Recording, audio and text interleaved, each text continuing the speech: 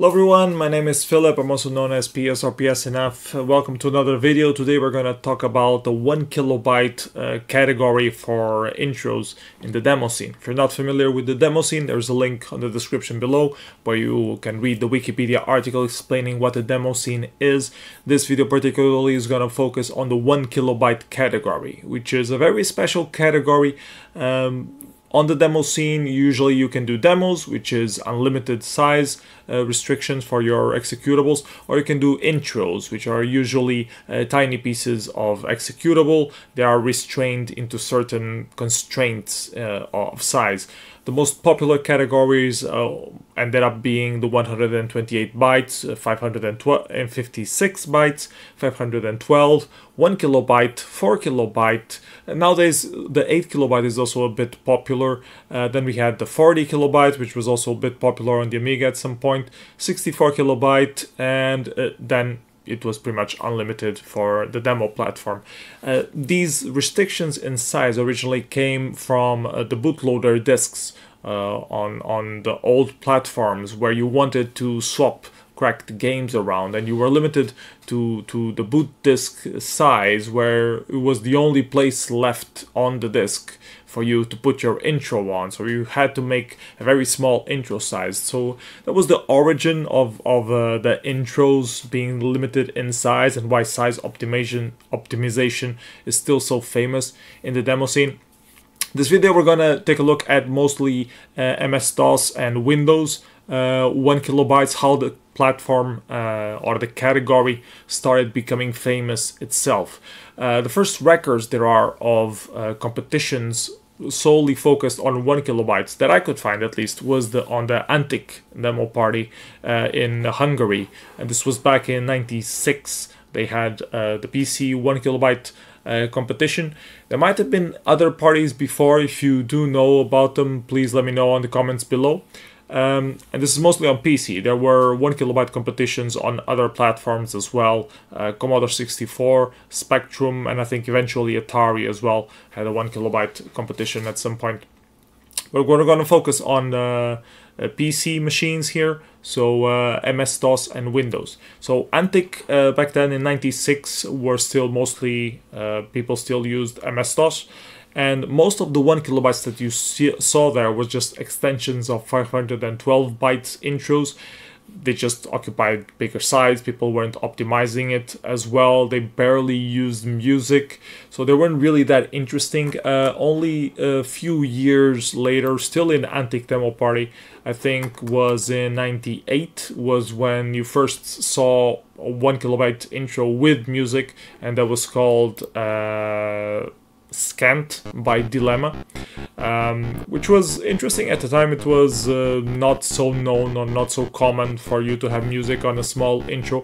Nowadays, most 128 byte intros have some sort of music, and even 256 byte intros and 512 byte intros also include music. So there have been a lot of tricks that have been revealed between then and now that allows you to put that. But back then the machines were also quite limited. You can see the year later, Dilemma released another follow-up intro which also won the 1 kilobyte compo, which is called Scant 2. It was also quite interesting. There was a competition organized at FNet on the Assembler channel for 1 kilobyte intros. There were a few intros released there, and none of them had really music or decent captures, so I couldn't include them on this video. But yeah, a lot of these little intros for MS-DOS happened around this time, but it was only until 2004 that we started having intros which were for Windows. Windows showed up as a platform in the late 2000s or early 2000s, but it wasn't really adopted for the 1 kilobyte, and the person who managed to bring back the 1 kilobyte platform in Windows, which it was Hitchhiker. Hitchhiker was part of many groups at the time. He released a few intros in 2004, which ended up being like the benchmarks for what you can use if you need like a code base to code 1 kilobytes. Then IQ replicated his attempt and released some small footprint executables as well for you to do something similar.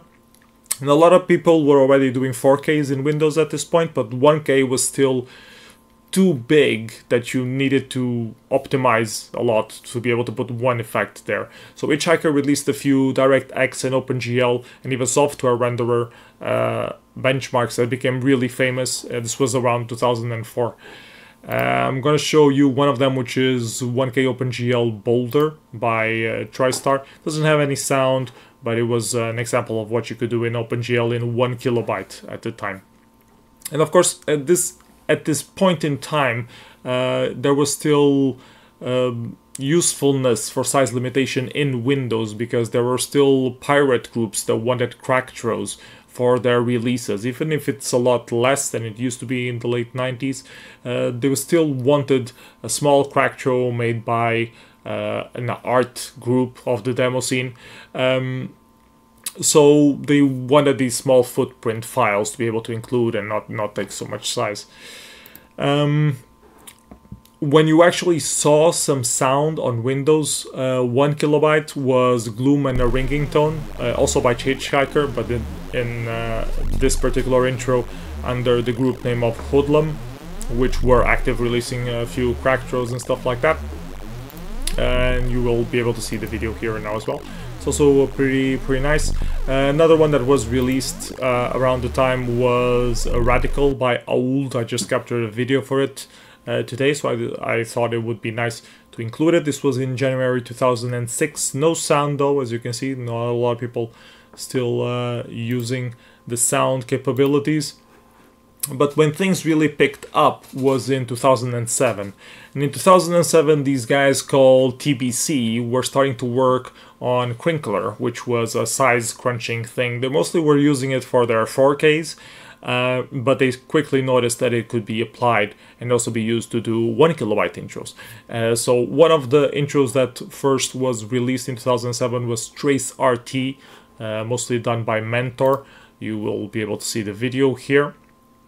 And followed later on the same year at Function 2007, they managed to do Tracy, which actually had music in it. So it was really very interesting to be able to have a 1K with a single effect using array marching stuff. Finally, you could use pixel shader things. You already had OpenGL 2.0 available at this time, and with music, everything crunched into 1 kilobyte. So you could finally do like a one effect with music and use that as a category, and that would really boom the 1K scene at this point. And you would see very easily a 1 kilobyte being submitted into a 4 kilobyte compo, because the 4 kilobyte was being compressed so much that you could put easily a single effect with music into a single executable. Another one that was released around that time in February 2008 was Chocolux by Old. Was also pretty known at the time, very famous, also worth checking out. And then quickly after that, Icons had a PC 1K compo category in 2008, and Himalaya by TBC won that one. And you can notice Himalaya has music, but it's pretty bad overall, but well, it's what you can fit on the 1K.